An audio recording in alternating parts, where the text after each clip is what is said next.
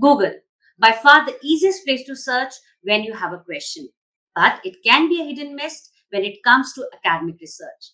So if you have a scholarly question, Google Scholar is your answer. Hello everyone, I'm Dr. Tanushree from Biotecnika, and today in this video, I'm going to talk about how to use Google Scholar for your research. So let's get started. Let's first understand what is a Google Scholar. Google Scholar is a free academic search engine that can be thought of as the academic version of Google. Using Google Scholar, you can broadly search for scholarly literature. Just at one place, you can search for various articles. It can be a research article or review article or conference papers. You can search for theses and dissertations. You can search for books, abstracts, technical reports, post opinions, patents from the academic publishers, universities, professional societies, online repositories, and other websites. Now, we all use Google for our daily internet searches. So why should we switch to Google Scholar? Well, there are several features of Google Scholar that makes it more popular for scholarly literature search. So let's have a look on the features of Google Scholar.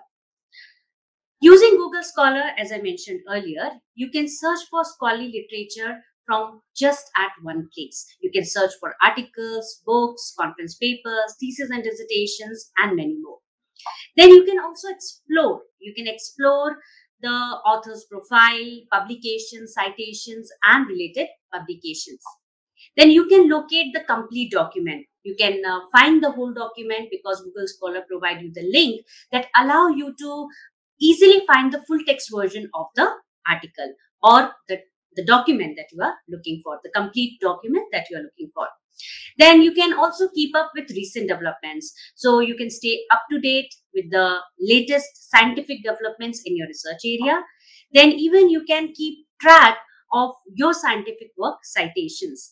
Then also Google Scholar helps you create your academic profile. Other than these features, some more features of Google Scholar are that it provides you an option to copy a formatted citation in different styles, either in MLA or APA. Then you can also export bibliographic data. So you can export the citation data as BibTeX, which is a reference management software for formatting list of references, or RIS, that is the research information system files that any major reference manager can import. So we can say that using the Google Scholar, you can access an abundance of knowledge just at your fingertips. And it is very easy to use, user-friendly, and you can retrieve desired user intent documents in no time. So Google Scholar, we can say, is the place to go to search for the scholarly literature. So if you are the student, a researcher, teacher, scientist, or scientific writer, then definitely Google Scholar is the place to go to search for scholarly literature. Now the question arises how we can use Google Scholar for searching the documents, the articles, the abstracts, or the books. So the very first step is you have to open your preferred internet browser and then you have to go to this particular link. So when you click on this link, you will the page will open, and there you can mention the title of the article you are looking for or the keyword, which keyword related to the article or the document you are looking for. So let's say I want to search for the articles on drug discovery. So I have mentioned the drug discovery over here, and on clicking on the search, following result page will be displayed. So you can see that Google Scholar has provided all the articles on drug discovery. Now let's understand the results which are displayed on the Google Scholar search results page in detail. So let's say if I see this particular result, then the first two lines, they provide a core bibliographic information. The very first line, it provides the title of the document, which can be an article, it can be a book or a chapter or any report. And the second line, basically, it provides the bibliographic information in order. So the very first name will be of the author or authors, then it will provide you the information about the journal or the book in which that particular article or article is present, right, is published, then year of publication and the publisher. So everything is in order. The bibliographic information is always written in particular order. And on clicking the title link, you can go to the, like, it will bring you to the publisher's page where you can access the complete information about that particular document or the article in this case. Then let's talk about the options which are given to you. Like even the Google Scholar provide you the quick full text access option. So to the far right, you can see that there is a option for you, like when you click on it, you will get an access to the complete whole document access you will get. So basically on clicking it basically Google Scholar provide you the option for referring to the whole document either in PDF or in HTML. Then when we talk about the bottom line, it provides you several useful links. So basically, let's say you want to save this particular article. So this particular option, this particular link will allow you to save relevant articles to your library. Then you can also use this cite feature. So basically, this will allow you to, you can use this feature to cite in your current or future research work. That is, this article you can cite in your current or future research work. Now, I would like to provide you some details. I would like to tell you some more details about this citation. So basically, when we talk about the citation, like Google Scholar, it allows to retrieve citations in popular formats, like as you can see here, MLA, APA, Chicago, Harvard, or Vancouver. So citation, basically, what is citation? Citation is a way of giving credit to individuals for their creative and intellectual works that you utilize to support your research. So there are many different ways of citing resources from your research, and the citation style depends upon the academic discipline involved. Like for example, APA, it is most commonly used by education or psychology and sciences, whereas MLA, it is most commonly being used by humanities and so on. So moving on to the previous page. So we have some more links that you can use. So like here you can see cited by 3537. So basically it provides you, it shares the analytics of the time the research paper is cited in other works.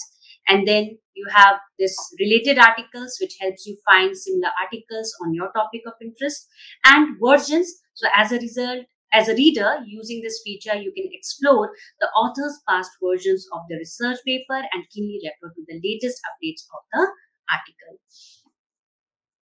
So you can see how useful is Google Scholar. Everything you are getting just at one place. And remember that Google Scholar limits each search to a maximum of 1,000 results. So it's still too much to explore.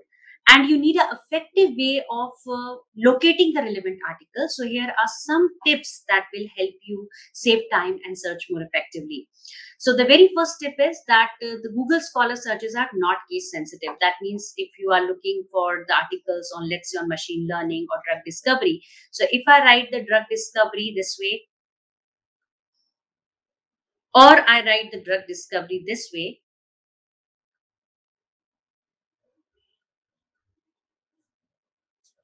it will provide the same result. So the Google Scholar searches are not case sensitive.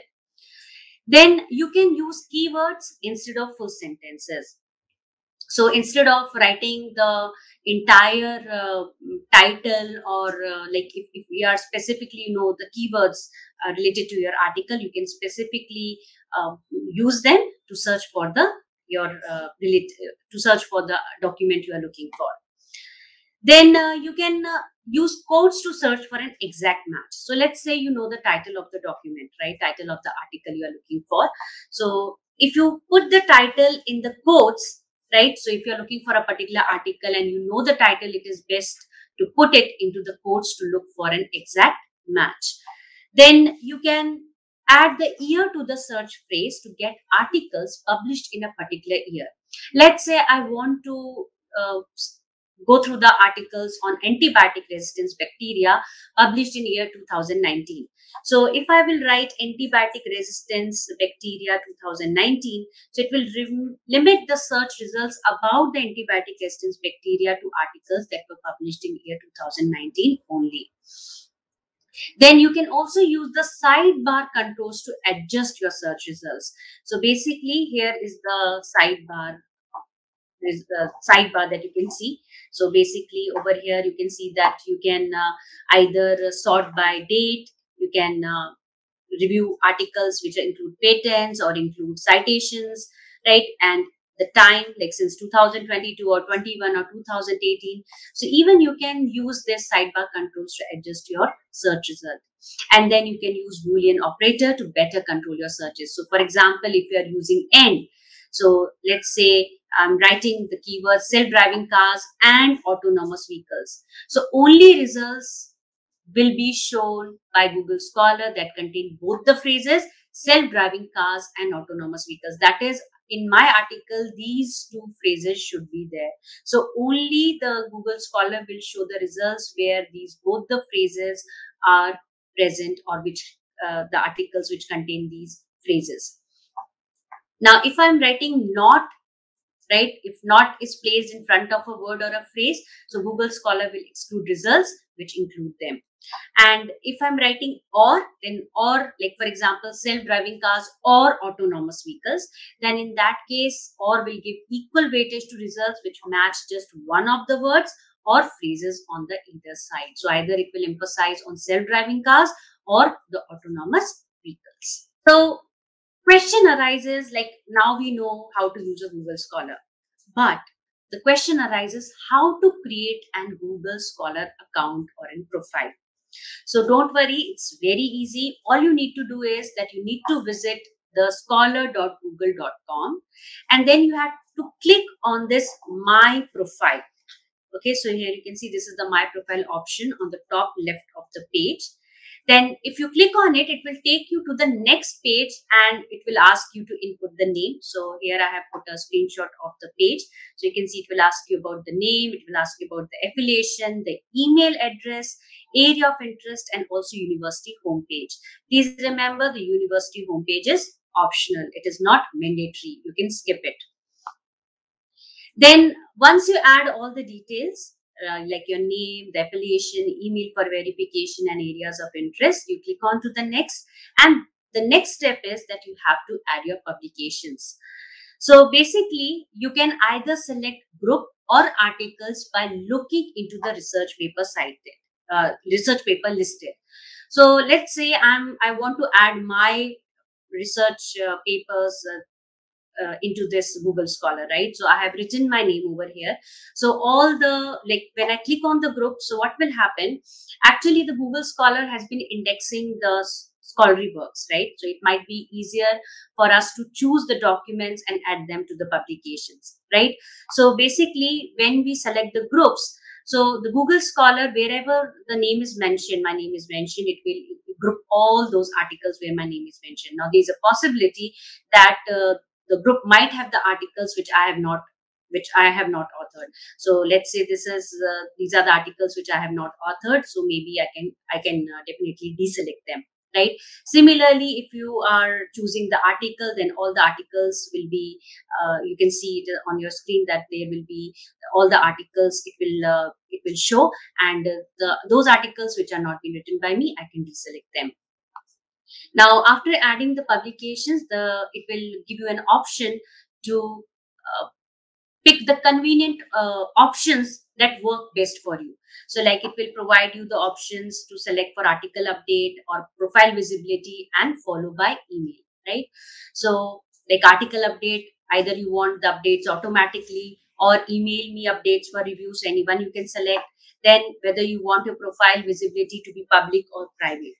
Kindly note that if you make your profile public, right, it is advisable to add your profile picture and make it public to increase your profile visibility, discoverability, and publications. But it's completely your choice. You can change your profile visibility from public to private anytime.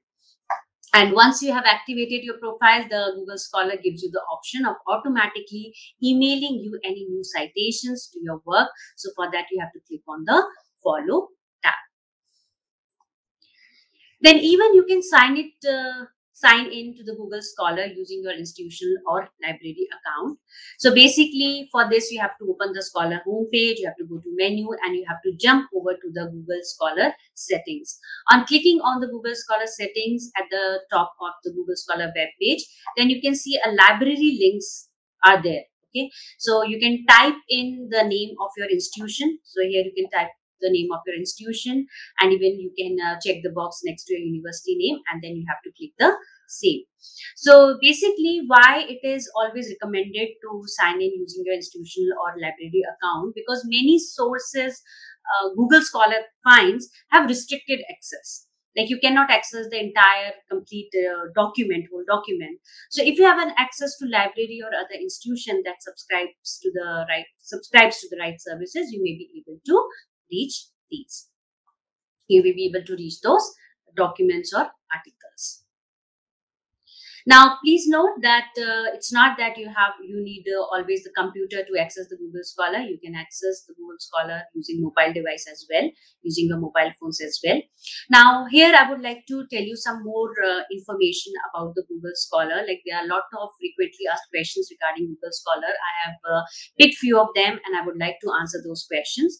So the question is that, is Google Scholar a scholarly source? So basically, the answer is no. The Google Scholar is a bibliographic search engine rather than a bibliographic database. Then, is that Google Scholar only compile peer-reviewed sources only? So again, the answer is no here.